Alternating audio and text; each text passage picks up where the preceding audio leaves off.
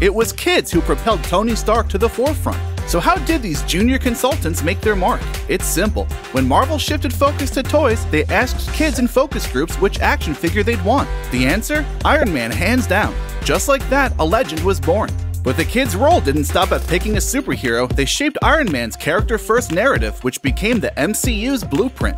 Marvel found out kids weren't interested in Iron Man thinking he was a robot, but once they learned there's a man inside that suit, their interest skyrocketed. With this insight, Marvel passed the baton to indie director Jon Favreau, and against all odds, Robert Downey Jr. was cast as Iron Man.